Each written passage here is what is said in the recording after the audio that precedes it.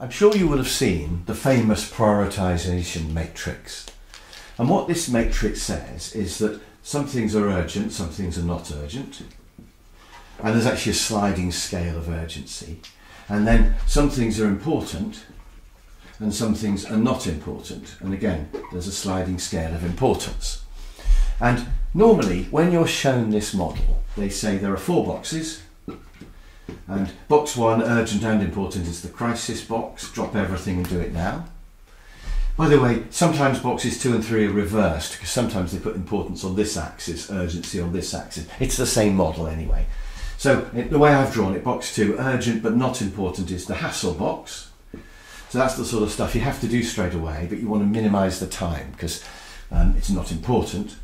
Box 3, important but not urgent, is the plan ahead box.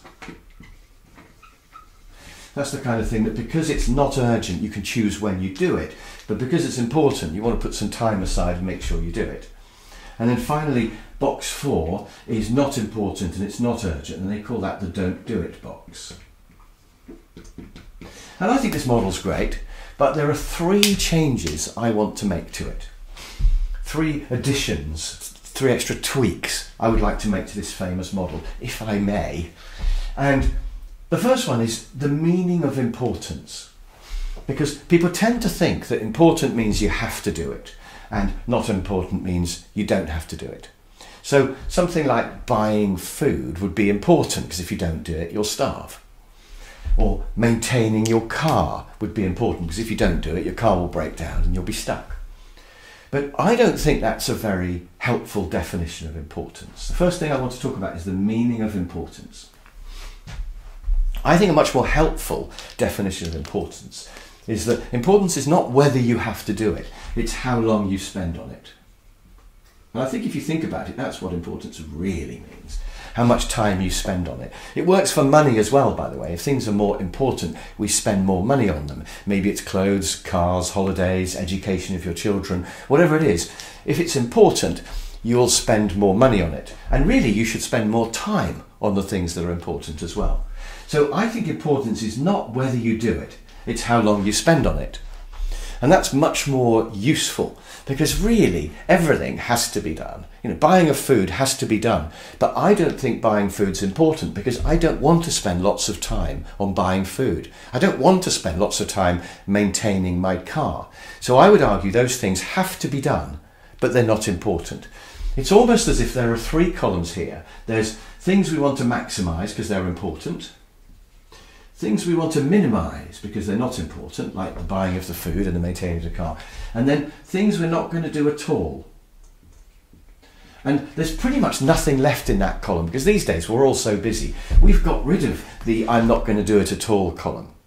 So if your definition of importance is do I have to do it or not, then these are all one big column for you, and then you've got this column that's got nothing in.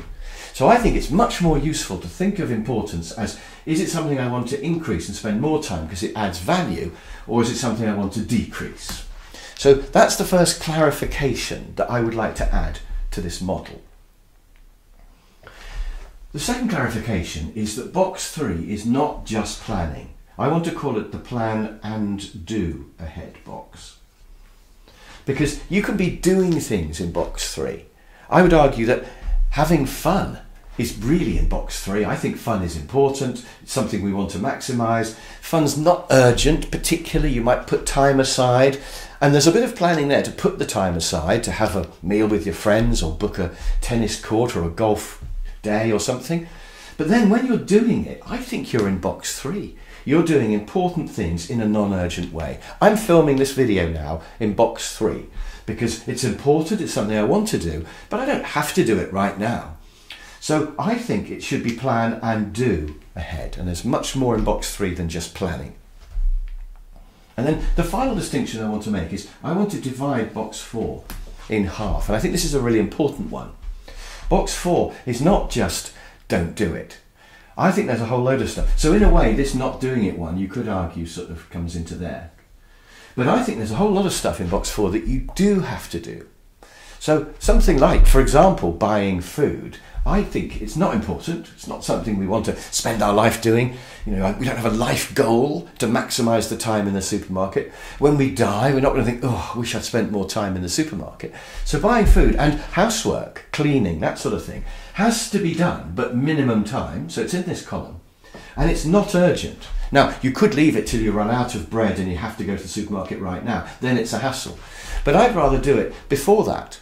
So I think there's a category in box 4 that we do have to do. And because it's not urgent, we can plan ahead, decide when to do it. Perhaps go to the supermarket on the way home from work or when we're in that area anyway. So we can plan ahead. And then because it's not important, we want to spend the minimum time on it. So taking housework as an example, we would plan when we do it. Perhaps we do the ironing while we're watching a TV programme or something, and then we spend the minimum time. Have a really efficient iron, do a batch of shirts all in one go, get them all done in the most efficient way. So box 4 divides into don't do it, where there's very little, and plan plus minimum time. So that's the third distinction I want to make, and I think that there's a lot of stuff in there. I've already mentioned housework, and I've mentioned buying food, but I would argue even going to the toilet, plan ahead, spend the minimum time. You don't want to wait till it's really urgent, but we can't claim that it's important. We have to do it, but it's not something we want to maximise our time spending. We'd rather minimise the time. If we could press a magic button and delegate it, we would. So it's in box 4. And things like filing at work are in box 4. Plan it plus minimum time. A lot of paperwork, a lot of admin, really, we want to just plan it in, don't leave it till it's a hassle, but spend the minimum time. So that's what box 4 really is. It's not just don't do it. So those are the 3 additional layers I would like to add to this famous 4-box model. The meaning of importance, box 3 is not just planning, and box 4 is not just don't do it.